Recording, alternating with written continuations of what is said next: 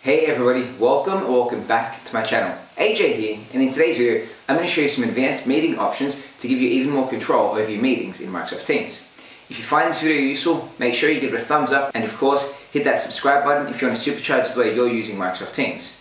With that being said, let's get into it. So in front of me I've got my calendar and a few test meetings. I'm going to open up this test meeting down the bottom, and this is going to look quite familiar to a lot of you. It's going to give you all the meeting details, who's attended, what the meeting's about, the time, all that sort of stuff. If you own the meeting and you want to have a bit more control over what participants can do in that meeting, I recommend scrolling over to where it says meeting options right next to the timestamp.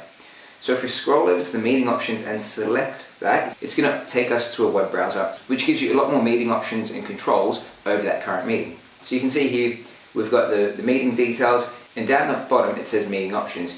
And this is where you can add a bit more controls and restrictions to that meeting.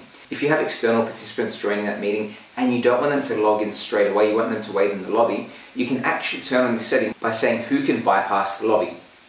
Right now it's set to everybody, so people both inside and outside your organization can just hit join and they'll get straight into the meeting.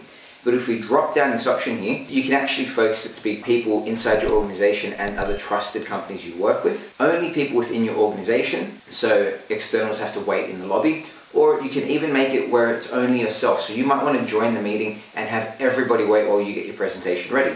So let's turn on only people in my organization. You can see here that actually filters another option, always let callers bypass the lobby. So a caller is someone that is dialing in through their telephone. So instead of using Teams to dial in, if you have this option turned on, even someone outside your organization can actually just use the dial in feature and they will bypass the lobby unless you turn that option off. Do you want to announce when people join or leave? I would recommend keeping this off unless you have a really specific reason, otherwise it can get annoying. And of course, who can present? So do you want to give everybody the ability to share their screen? Do you want to have only specific people? It could be yourself and a colleague. Do you want it to be just people in your organization and those external people, just participants? Or again, do you want to restrict it to just being yourself? So for this meeting, we're going to go only me. Cool, and that is how you can add a bit more control over your current meetings. You can see here that who can bypass the lobby. For this meeting, we've set it that only people in your organization can bypass the lobby. So you have externals, they're going to have to wait in the lobby until someone admits them. So can people that phone in with the dial-in number, can they bypass the lobby? We've actually set that to no, so even they'll have to wait in the lobby.